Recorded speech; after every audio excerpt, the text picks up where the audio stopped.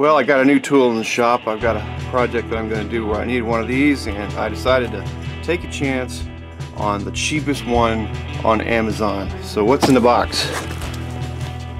7-inch working platform. Although those in the English language call this a adjustable angle plate. So let's take a look in here and see what we got. Yeah, she's oily. And we got a wrench and a paintbrush as well. I'm going to clean it down a little bit so I can handle it without getting oil all over me.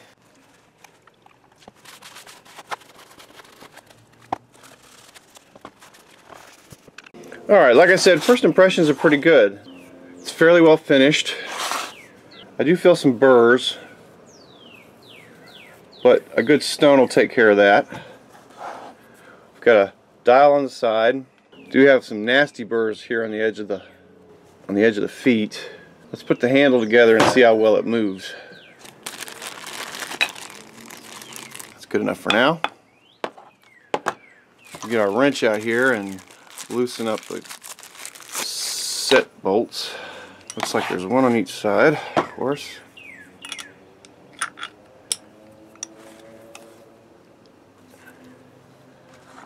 A little stiff.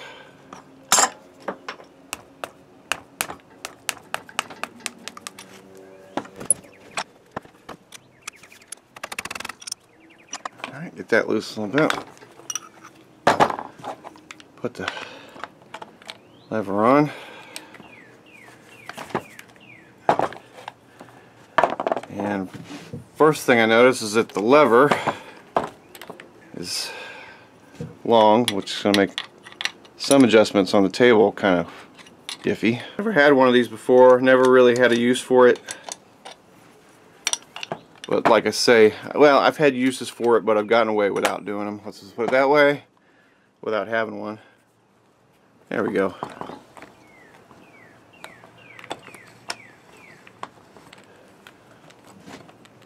So yeah, so if you got it flat on the table, the handle's kind of useless.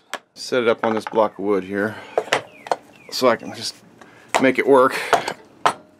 So we got so much slop in that worm screw that's making the adjustment that it'd be very difficult to get a fine adjustment. In fact, it sort of has points where it actually skips a little bit. I mean, you can see that's how much slop you got in the worm screw. You're not going to be making fine adjustments with this. You can actually see sometimes it will actually skip, especially going down. Let's see it again. So it's going along nice, and then see it just dropped 5 degrees. I guess as the weight takes over and the tipping point of it, it overcomes the slop in the screw. Let's see if it'll go all the way to 50 degrees. And not quite, 48 degrees. You're not making adjustments on the fly with this thing. You're not doing any weird milling with it. So I'm going to get it back up to 0. We're going to lock it down. It's just got a bolt on each side to lock it down. The finish is not terrible. It's just a light ground finish. There are some burrs here on the chamfers. So yeah, let's go put it on the milling table and test a few things. So this thing is approximately 7 inches long, or what's that, 160 millimeters, and about 5 and just a little over 5 1/8, or 130 millimeters. And it fits nicely on this table, which is 7 3/4, 200 millimeters by 5 7/8, about, what's that, 150 millimeters. It's a good fit on the table, and you notice that it's got its mounting pegs actually sit right where these T-slots are, which is nice. Doesn't look like I'm going to be able to mount it this way, however. No, I wouldn't be able to mount it sideways. That's fine. That's going to be fine for my purposes. Again, I'll have to do something with this handle because it is going to hit right there. Not a huge deal, but you know, I'll probably just make like a little T-nut or something on there to adjust it instead of this thing. This thing's kind of stupid. It's bad design. But anyway, the first thing I noticed when I put it on here though is tippy. And I know that my table is pretty flat. Make sure there's nothing on here. Let's put the plate down on top of it and see what it does. Yeah, the plate's pretty flat. Maybe it's just I got a little burr or something that's causing that. So let me start it real quick.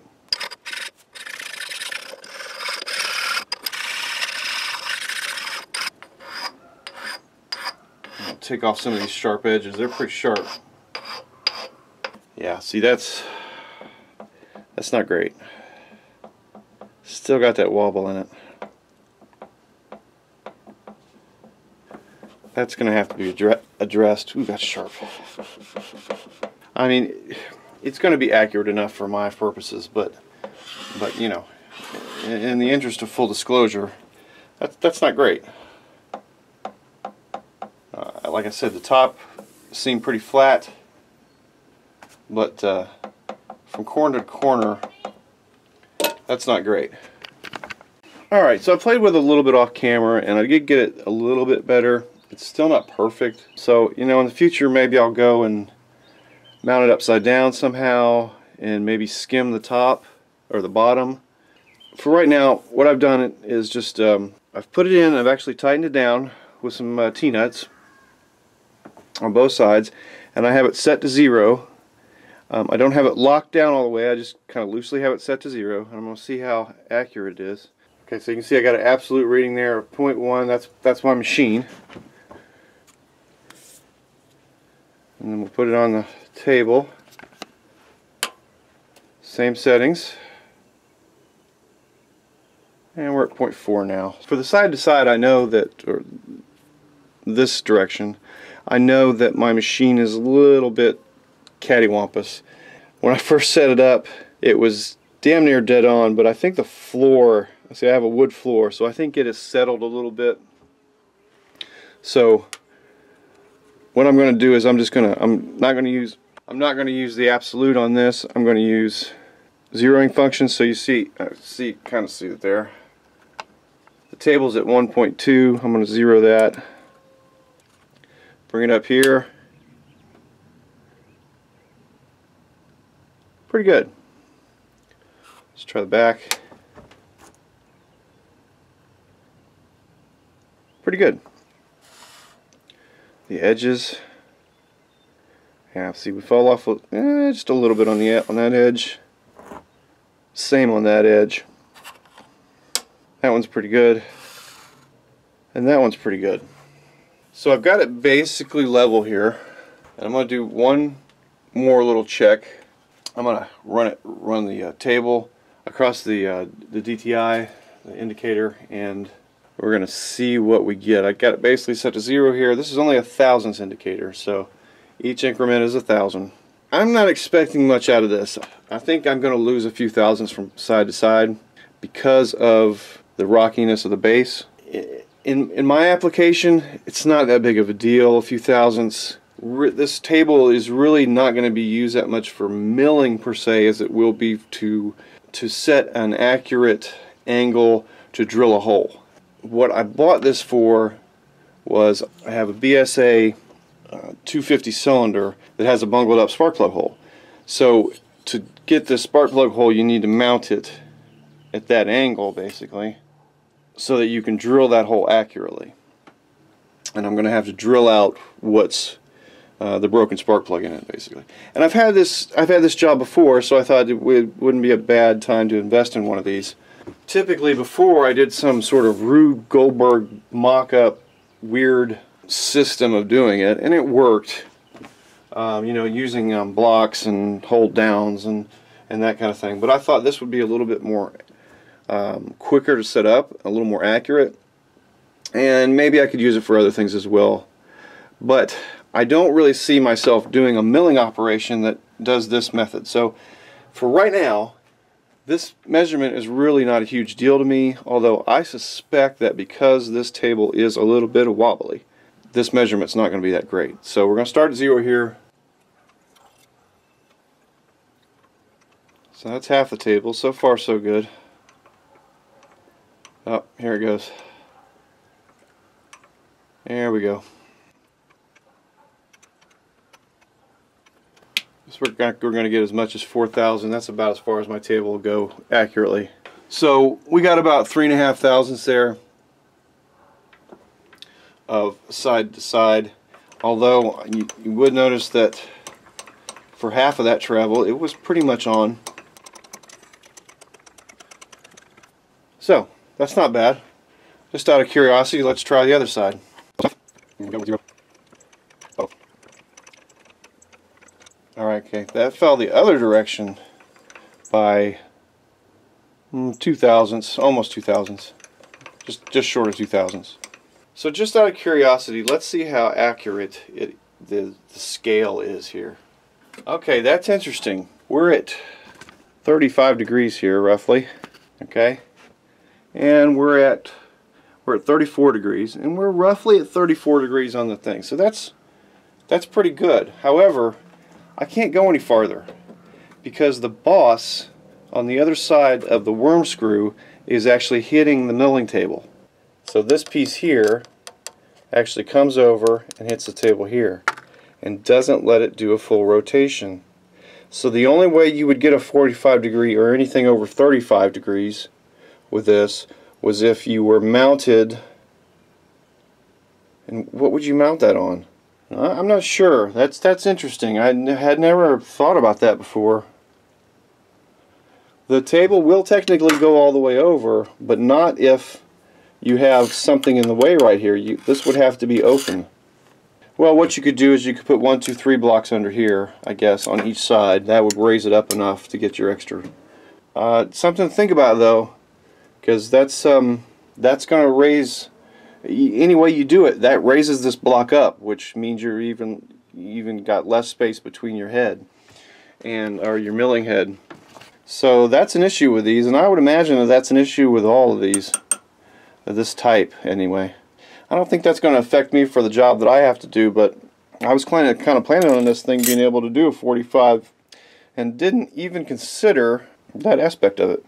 In my case, it's probably not going to be a big deal to raise this by about 1 inch with some blocks. I should have enough headspace, but in a lot of instances that may not be good on small mills, on mini mills. So something to keep in mind. We're already at what 3 1/4 inches tall as a riser, which on a lot of mini mills would be a good riser size, I would think. On this one it's a perfect riser size almost. But another inch though, it's going to make a difference. Something else to keep in mind with this is that, and I didn't really realize this, my T-nuts are, I think these are considered 1/2 inch T-nuts. I think that's what they're considered. They don't fit. They don't fit in either direction. So I'm going to have to make some smaller T-nuts. They are, so the overall width of the bottom is 700 thousandths or 17.9 millimeter. Mine are 19.2 millimeter. The width of the top of the T on these is 400 thousandths or 10 millimeter. Obviously that's going to be an issue for me. I gotta make new T-nuts. You know, it is what it is. So I hope that gives you a bit of an overview of what to expect with this guy. It's about what I expected it to be. Let's just put it that way. It has some issues. It's not perfect. Anyway, guys, I hope this didn't run too long and that it was helpful to somebody. So look forward to that BSA head coming up. We're gonna do that, and I'll put a link to one of these in the description. I'm sure that eBay sells basically the same thing from a different company, probably made in the same factory. So you can get it there, you get it on Amazon. For my money, it's going to be usable, so certainly not a punk junk. Anyway, thanks for watching. See you next time.